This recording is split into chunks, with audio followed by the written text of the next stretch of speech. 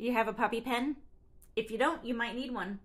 A puppy pen like this is great for keeping your puppy safe while awake and active. A lot of the students in our online course use them.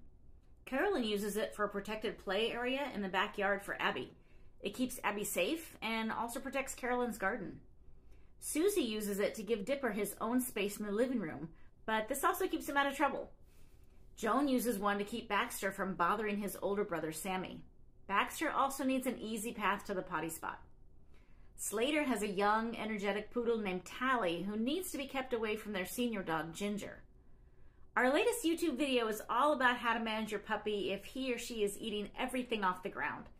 A pen is one of the best ways to do that.